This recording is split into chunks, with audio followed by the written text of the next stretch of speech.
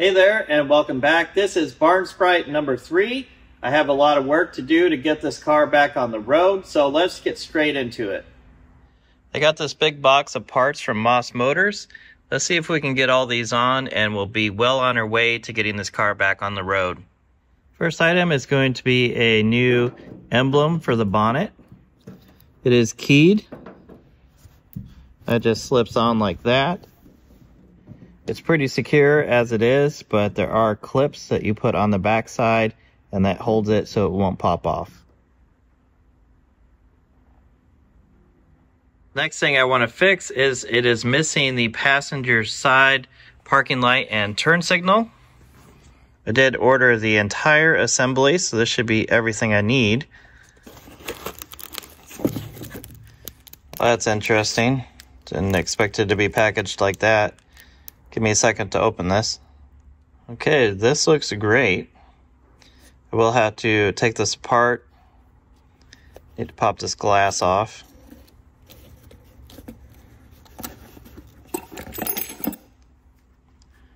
Because first this is going to be put on.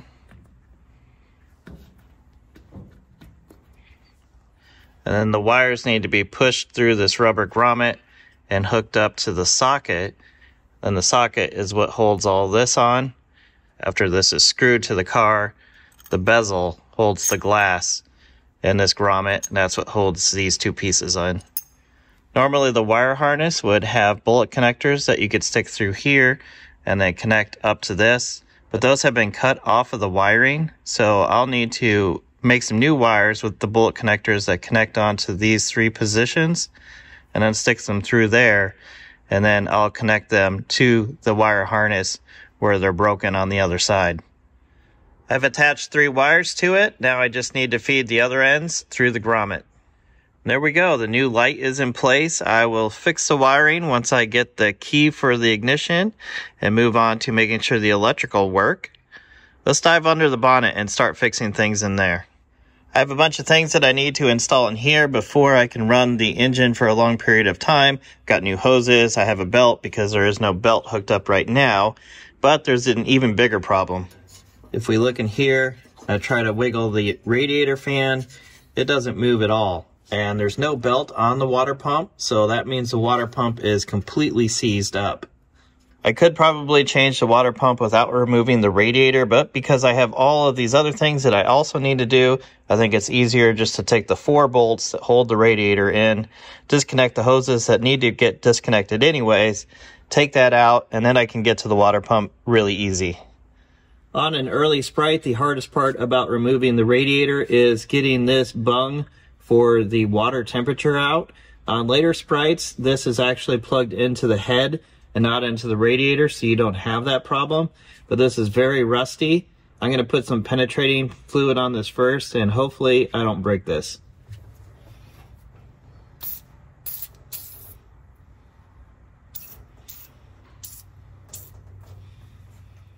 Normally for something that is stuck like this, you could use some heat, but this is actually a sealed tube, and if you were to use some heat on this, the bulb on the end is going to explode. So you can't really use any heat to get these out.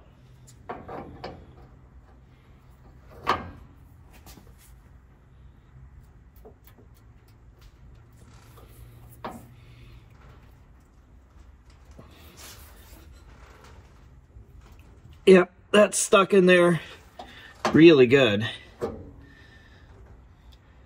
So I'll let that sit for a while, see if that'll free up at all. If I have to, I might just have to unbolt the radiator and see if I can hold it out of the way with this still attached and move it out of the way enough that I can get to everything. This fan is made of 3 pieces, so very simple, cheap to make.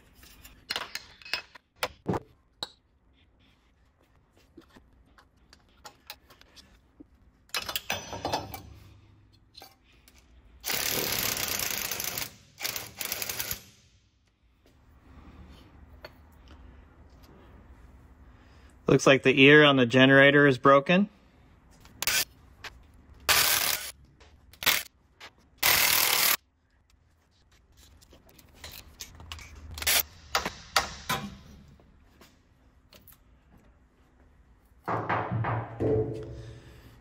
Look at the solid crud in here, seizing this water pump up. The top of the block here is just filled with crud as well. So I'll need to get that cleaned up. This water pump still might be good if I can get all this stuff out of it, but I also have a brand new water pump. Just for fun, let's run this in the parts washer and see what happens.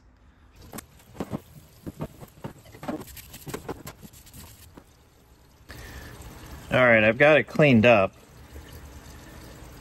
And it does rotate now, but you can see big sections of the impeller are actually completely rusted away and gone.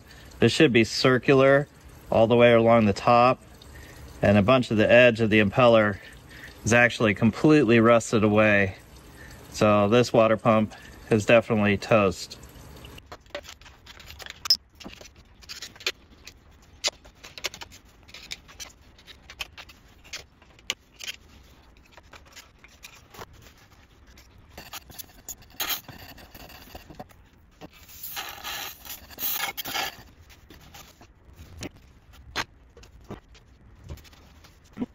I have everything cleaned up and sucked out of there the best I can. Now I can install the new water pump. Here's the new water pump. I am using a little bit of blue RTV to hold the gasket on. I don't want this to leak, so if I put a little bit, just a real thin bead along the side of it, it's not going to leak.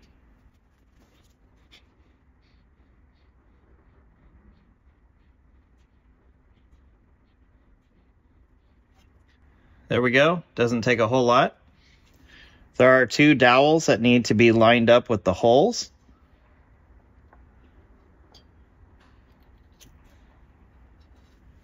There we go.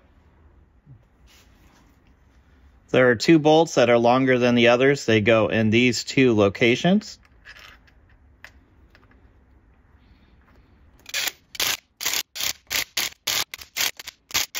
I did buy one of these squeezable bypass hoses, because if I didn't buy this, I would not be able to squeeze it on there without putting the hose on before I mounted the water pump up. But since I have one of these hoses, I can put it on after the water pump is on.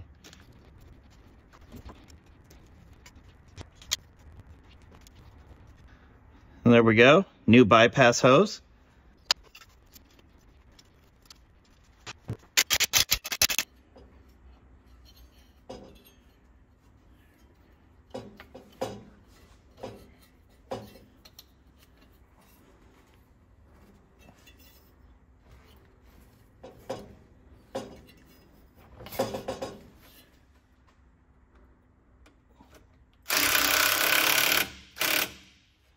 All right, belt is installed. Let's take a look under here. I have a new thermostat I'm going to use. I am using a 180 degree. That's good for the climate that I'm in. I think they also come in 160 and 170. And on the housing, I'm going to use a little bit of the blue RTV here as well. It doesn't need to be thick. You just need a consistent line with no breaks going around it.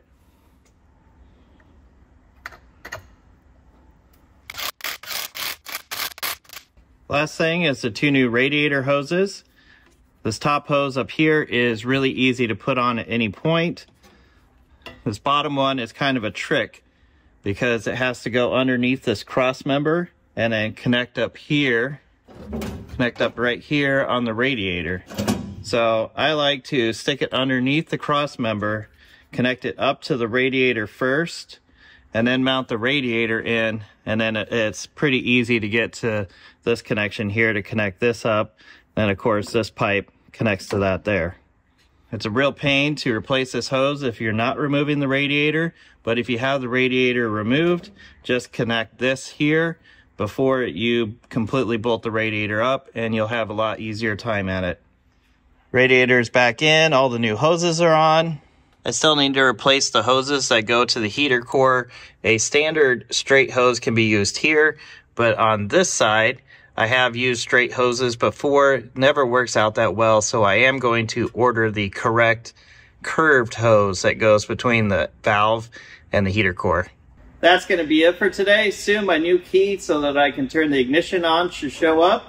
So if you want to see more videos on this car, comment below and let me know.